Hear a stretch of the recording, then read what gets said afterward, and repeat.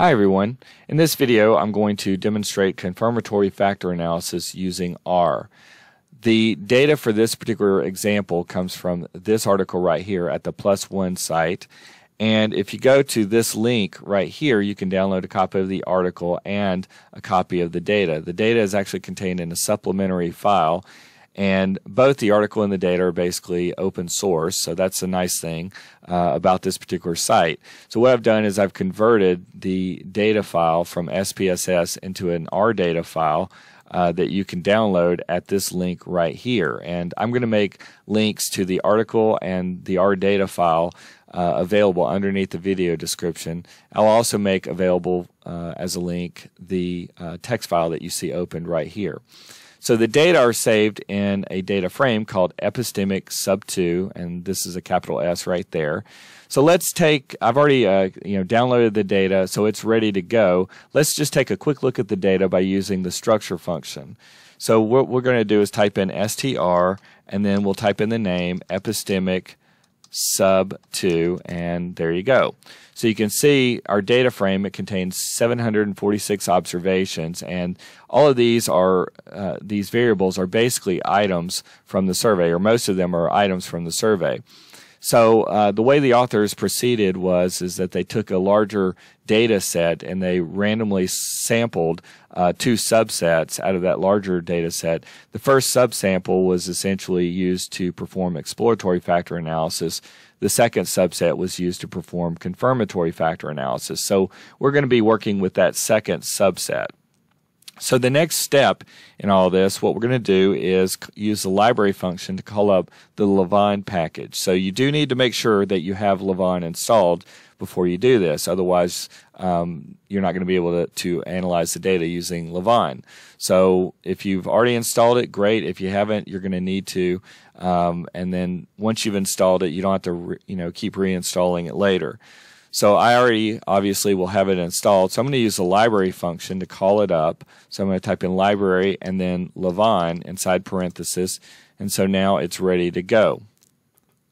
So next, what we're going to do is we are going to specify our model.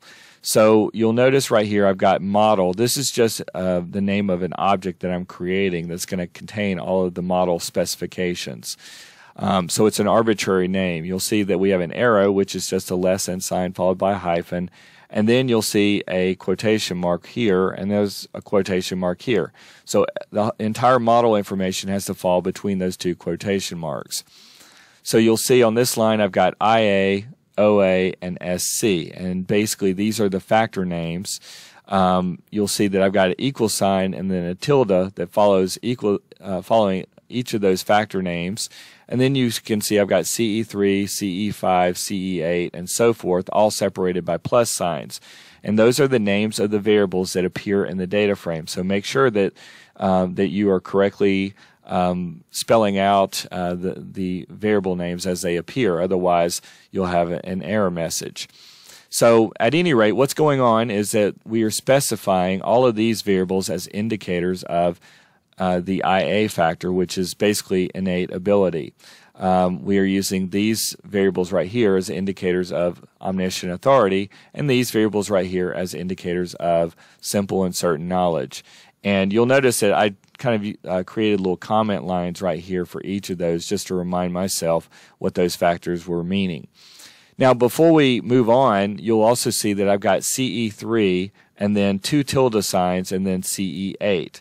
And when I'm running the factor analysis, what this is doing is it's specifying a correlated error between the CE3 variable and the CE8 variable. So that's basically all there is to it. So just keep in mind when in the lavaan syntax, anytime that you want to specify covariance or correlation between two variables, you'll be using the two tilde signs. Also, if you wanted to use to compute a variance for a variable, then it would just be the name of the variable, two tilde signs, and then the same name of that variable. But basically, there's no need to do that in this particular case because we're going to be using the CFA function. And so certain defaults are going to kick in where it's going to estimate the variances of the errors for each of the indicator variables. So once again, just as a refresher, make sure that everything appears in terms of the model between the two quotation marks. Down here, we're going to use the CFA function associated with lavaan. So inside the parenthesis, we have the name of the object that's containing the model information, followed by a comma, and then the data argument, which we're going to set equal to the name of the data frame. And so by doing this, it's going to allow R to find the variables that we're using in our analysis. So all of this is basically running the CFA model, and then here what we're going to do with this arrow, we're just saving the information into an object that's called fit. So again, that object name is arbitrary, but that's what I'm going to call it. On the next line, we're using the summary function, and inside parentheses, I'm typing in fit, which is the name of this object right here, so I can get all of my output. I've got fit.measures equal to true, so I can obtain the various global fit indices. And then I've also got standardized equal true, which is basically used to obtain standardized factor loadings in addition to the unstandardized loadings. So let's go ahead, and what I'm going to do is just copy all of this and paste it into R to expedite things and to minimize the likelihood of any kind of errors. So I'm going to paste this in right here and hit enter, and you can see that we have a little bit of an error right there. And the reason was when I hit the enter button, I also inadvertently typed a period at the end of this line. So let's do this again. We're just going to type in enter right there, and there you go. So let's take a look at our output. So you can see first off we have the chi-square goodness of fit test value right there. There's the degrees of freedom and the p-value. So historically, the significant chi-square test value would be taken as an indicator of lack of fit. But we all know that chi-square tests are impacted by sample size, and given that SEM is going to generally be a large sample procedure, we tend to use it with large samples. Quite often this test is going to be statistically significant, even if the lack of fit is fairly small or modest. So we generally use other indices in order to make the determination nowadays. So much less weight is given to the chi-square test than previously. So we have, first off, we have the CFI, the comparative fit index, and the TLI, which is the Tucker-Lewis index. In other packages, it's referred to as the non-normed fit index. So values that are 0.95 or above are typically considered very good fit. Values that are 0.90 or above are generally considered indicative of acceptable fit. So both of these values are low relative to 0.90, and so that would be an indication that we have lack of fit. On this line down here, we have the RMSEA, or the root mean square error of approximation. So values that are 0.05 or below are generally considered indicative of close fit. Values up to 0.08 are generally considered acceptable. We also have a p-close test of fit right here. So if this is non-significant, then that would be taken as an indicator of close fit. We have down here the standardized root mean square residual, that's the SRMR, and values that are 0.05 or below are generally considered indicative of a well-fitting model, and you can see that is the case right here. So we have really kind of a mixed bag of evidence when it comes to evaluating the overall fit of this model. The CFI, the TLI, both are suggesting lower fit or less than optimal levels of fit. The RMSEA and SRMR are both indicating more close fit. As we scroll down, we can see we have the latent variables that are given right here. There's IA, OA, and SC. And you can see there again we have our equal sign followed by a tilde, which is taken to mean that all of these are indicators of that respective factor. So you can see the first factor loading for or the first variable that was included in our syntax as an indicator was fixed to 1, and that is used to scale those latent factors. So you can see that there's no estimates, no standard error, z-value, or p-value associated with those, but we have estimates for all of the remaining loadings. And you can see that the p-values for all the loadings in this particular analysis are all indicating that significant factor loadings. In this last column right here, we have standardized factor loadings, and these are basically analogous to the loadings that you might see within a standard EFA rotated loading matrix, for instance. So right now, because all of these factors, the indicators are loaded onto a single factor, even though they're correlated, these would be essentially the correlations between each of the indicator variables and those latent factors. Now if we scroll down, you can see we have covariances. So you can see we have IA and OA. So you can see right here we have two tilde signs.